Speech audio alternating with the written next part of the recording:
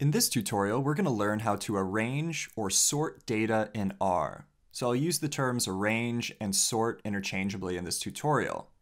So you should have RStudio open. It should look something like this. Here we have our console window here. I'm going to do, because I'm on a Windows, a Control L to clear the console. Alternatively, you could go to Edit and clear console here. And because I don't want to type directly into the console and instead I'd prefer to save my work, which I highly recommend that you do, let's go to File, New File, R Script. And I'm going to make sure to save this R script as something meaningful. So I'm just going to call it test, and you'd save it in whatever folder you want. I know this is going to override an existing file. Yes, that's okay. I don't recommend that you do this, but this works for the purposes of this demonstration. So the first thing I want to do is using the hashtag annotations. I'm going to make some notes to myself. And actually, let's start off and say this is, arranging, sorting data in R. Okay, so we can orient ourselves and remind ourselves what we're actually doing in a given session to keep a paper trail of sorts. So the next thing that we need to do is set our working directory. Now I know that my working directory is already set here to the appropriate location or folder on my computer, and this is the folder where I've saved the data file for this tutorial. Now the data file we're working with in this example is called PERS data. So capital P, capital D, and this is a .csv file here, as you can see in this type right here, the file type location.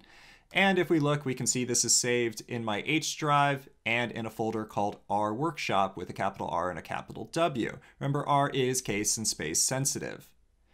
Okay, so let's pretend that I haven't set my working directory.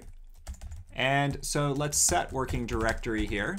And I'm going to use the setwd function from base R here. And I happen to know off the top of my head what that file extension is, so I'm going to type that in right here. So this is my working directory location. So it's H drive and R Workshop with a capital R and a capital W here. If I click run, we'll see that that worked out just fine. Now, what you may find easier is to go to Session, Set Working Directory, and choose Directory. And here you could go through and select the location where you save that file. Again, the file we're working with in this particular example tutorial is called PERS data with a capital P and a capital D. So the next thing that we want to do is actually read in our data. Now, if you have any questions about setting your working directory, reading in data, check out the other tutorials that specifically address these if you want to know more information or get a refresher on how to do this. So let's say read in data, and specifically I'm going to use the read_CSV function from the reader package. You can use whichever read function you like, but I do recommend this particular function I'm working with here to read in the data.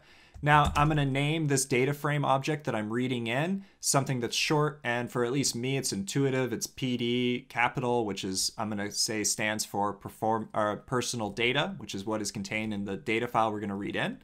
And then I use the left-handed arrow here to signify that I'm going to name this new data frame. And so what am I going to use to name it? Well, I'm going to use the read_CSV function here from the reader package, which I'll show you in just a second how you would access that package.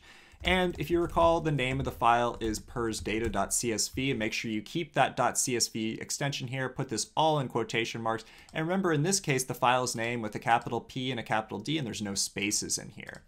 Now, before I run that, I need to make sure that I have the reader package install.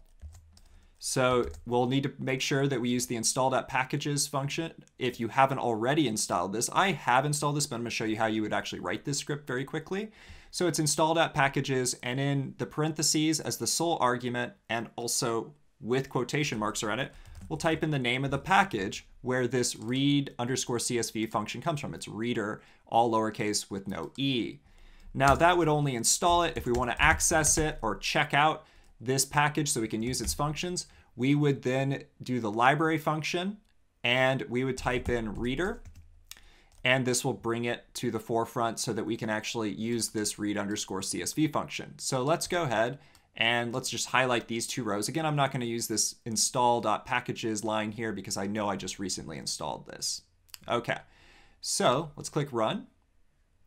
All right, so you get a little bit of a warning here. It's just saying that the version of R that I'm working with, that RStudio is based on here, is a little bit, I think I'm at 3.5.0, and now we're at 3.5.2, that this reader package was most recently updated using. Okay, so we'll ignore that. And then here you can see that we have the PD function, or the PD data frame object here named, and we can see this in our global environment. Let's go ahead and if you actually just highlight this right here and click run, this is a quick way to do a view. And so we can view down here in our console. This is a small data frame, so it works that way. Alternatively, we could come here and click on the name of this global data frame object in our global environment. And you'll see a new tab opens up and we can visualize the data here and scan through, sort it, and so forth, okay? All right, so I'm gonna save here. All right, so we've read in the data successfully. Let's also, just for ease, so we can copy and paste in a second, let's identify names of variables in data frame, or DF for short. And we can use the names function from base R to do this. And so let's do names PD. Remember, PD is what we name this data frame object here. It's PD with a capital P and a capital D. And we've used that as the sole argument in here. We click run on that line, and we'll see here are the exact names of the variables. And we could have gotten that here as well. Okay. All right. So now let's get into actually the focus of today, which is working with the arrange function, which comes from the dplyr package. And this dplyr package is actually from the same tidyverse that the reader package comes from that we use here, and specifically the read_CSV function. So let's install and access the dplyr package. Okay, and so we'll use the same script as above here. So I'm just gonna copy and paste this for ease. And I'm just going to replace reader here with dplyr. And same here. Now, I recently installed dplyr 2, so I'm not going to go through and install it to my computer once more. But because I have it installed, I'm just going to use the library function here to access it. Okay, so just go ahead and run this line here. Okay, so it attached the package here. We get a little bit of some background information, some objects that are being masked. This shouldn't be an issue. For what we're doing today, specifically what it's addressing there. Okay, so the next thing that we are going to do is we are going to we're going to arrange, or in other words, sort data in the data frame. And so specifically, we're going to use a function from the dplyr package that's called arrange, all lowercase, so it's very appropriately named here. And so there's different ways that I can specify this, and I'm going to show you first doing this with what's called a pipe, okay? I'll show you what that means in a second. So if I'm piping something, I can write it like this. And so just as a note too, pipes, just so you can see this spelled out, this is something that comes from the magrittr package. So MAGRITTR, and dplyr is built partially, or it's dependent on the magrittr package, which allows you to use this pipe notation, which can be quite powerful here and effective. All right, so what we're going to do is first specify the name of our data frame object, so PD, and then we are going to do, this is probably going to be a new notation for you, the percentage sign, the greater than sign, and then another percentage. This right here is a pipe. So this, when we say pipe, this is what we're referring to here. And so what we're going to do is pipe this data frame object here. In other words, we're going to forward the information contained in this data frame object, which is PD, and we are then going to use a follow-up, and we're gonna forward it to a function that is a follow-up of sorts that then we'll apply something to. And so what we're doing right now isn't the most elaborate way you could use a pipe, but what you can do with a pipe is you can string together multiple functions. And so using the order of operations, you can actually do multiple things to, let's say, a data frame or to a value of some sort or some type of object you have in R, using multiple functions one after the other. And this can also help you clean up your script or code a little bit so you don't have all these nested functions as well if you're using a function within a function, for instance. Okay, so the next thing that we do is we type in the arrange function here. So again, it's just arrange all lowercase, and this comes from the dplyr package, which is why we access the dplyr package for this. Okay, so let's start with, if we look down here, let's say that we want to arrange the data, or in other words, sort the data based on this start date variable. So I'm going to copy exactly the exact name of it, because remember, R is case sensitive here.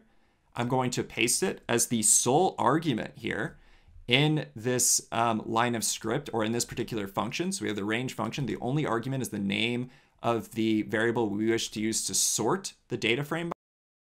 Run here, and the arrange function did indeed sort the data frame, such that we can see in our console output here that now it is arranged in ascending order via the start date variable values here. So we see from January 1st, 2016, all the way in order to January 9th, 2016.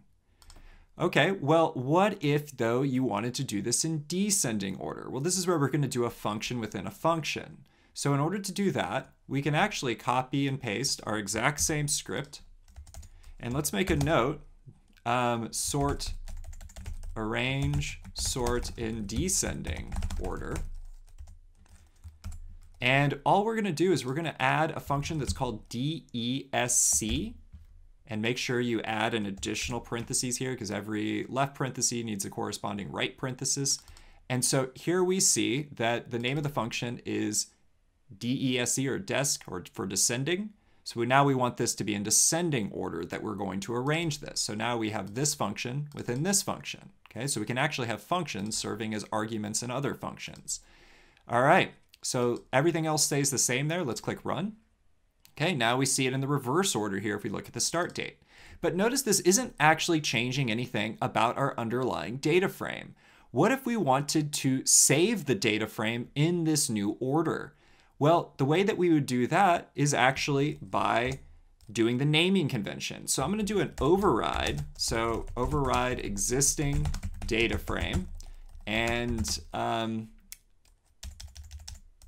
using this arrange function here. So what I'll do is I'll do PD, left-handed arrow here, and then I'm just going to copy this exact same script from here. Oops, don't want to cut there, want to copy, and I'm going to paste it here. And what you'll see is that all we've done is said, okay, do this same operation here, except now let's name this output object. Let's actually name it as the data frame so that we can override the existing one. So now this PD data frame will have start date in descending order, or it'll be ordered by start date in descending order. So let's go ahead and click run. Okay, you'll see that we don't see in our output anymore, because now if we go and click and look at our actual data frame, we'll see that now the data frame is sorted in this way. Okay. All right, so now you might be asking, okay, how do I do this without a pipe? I'm not quite comfortable with using pipes yet. I'd rather do it the old-fashioned way. Well, it's actually quite simple. So let's do this without a pipe. And first, I'll start with the first example. So let's say we want to do this script here. So we just want to use the arrange function to sort the data frame by the start date value. And by default, this will be in ascending order. Well, all we would do here is just type in arrange, but now for the first argument, we're going to type in the name of the data frame, and then as the second argument, we can type in the name of the variable we wish to sort by. So it's start date here. Okay, and so this is our first argument, this is our second argument, and let's click run. Okay, and so now you'll see that we've done the same thing without a pipe, and then we can do the same thing too in terms of naming a new data frame. We would do the exact same thing here. So PD start date, and this would work exactly the same way here. Doing it without a pipe, we can click run here and it would update here. So our data frame object has been updated in that way. Okay. Now, what if we want to sort by and arrange by more than one variable, or two or more variables? So if we want to arrange by 2+ variables, so the way that we do this is quite simple, and so I'll reverse the order now. So let's say, how do we do this without a pipe first? Well, to do without a pipe, all we do is type the name of the function arrange as the first argument, the name of the data frame. Remember, this is what we read in above. And then let's now say that we want to sort first by gender, and then within gender, sort by start date. So we'll do gender, because it's the exact name of the variable here, and then we'll use start date again. Okay, and let's click run. Okay, so now we've sorted within gender. We've done gender first, so the female's here because it's alphabetically F before M for male. And then we can see we've sorted start date within this. So from in ascending order within each gender here, okay? And so what would this look like if we did the same thing with a pipe notation? Well, we would just type in the name of the data frame and then pipe the data frame using this symbol again, which represents the pipe, name of the function, the arrange function from the dplyr package, and then we would do gender and start date. Okay. And so if we do this, click run, same outcome there in our output. And we could do the same thing here if we wanted to actually override an existing data frame or to create a new data frame. Let's actually try creating a new one here. Let's call this PD2. And so let's, instead of overriding this existing one, we're just going to name the resulting data frame changes here as PD2 and click run. Now you'll see we have a new data frame object here, and you can see now we can choose from these. We have one sorted one way, one sorted the other way. So it really depends on what your goals are here. Okay, so this is essentially how you do your arranging and sorting, at least if you choose to do so with the dplyr package. One final note though is make sure you do keep your dplyr package and all your tidyverse packages and just in general all packages you use up to date by regularly running that install.packages with that function. With that package, because often they'll make updates, and because there's dependencies with other packages on which a single package is built, well, that can lead to issues down the road if one of those dependent packages updates and so forth. So make sure you keep everything up to date. All right, well, good luck on this. Thank you.